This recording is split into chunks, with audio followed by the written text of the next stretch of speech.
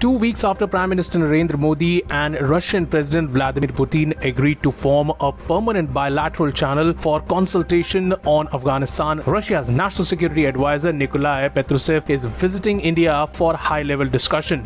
Beside his counterpart Ajit Doval, Patrushev is expected to meet External Affairs Minister S. Jaishankar and Prime Minister Narendra Modi. In April, Russian Foreign Minister Sergei Lavrov visited Delhi, but he did not meet Prime Minister. Ministry of External Affairs said Patrushev's visit for high-level India-Russia intergovernmental consultation on Afghanistan from 7 to 8 September 2021 follows an invitation from Doval.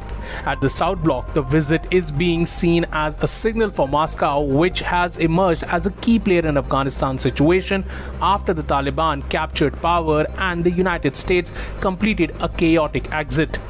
Besides, India and Russia will be participating in two important virtual summits over the next 10 days, BRICS Summit and Shanghai Cooperation Organization or SCO, where Afghanistan is expected to dominate the conversation. On September 9th, PM Modi will host the BRICS Summit, which is expected to be attended by Putin. This will be followed by SCO Summit on September 16th and 17th, when PM Modi is once again expected to encounter the Russian leader. Chinese President Xi Jinping is likely to attend both the summits, with his country too emerging as a key player in Afghanistan because of Pakistan's active role in helping the Taliban.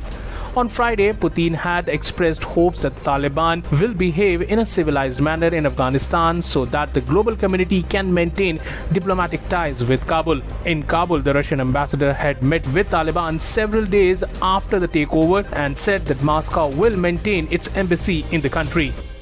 Subscribe to One India channel and never miss an update.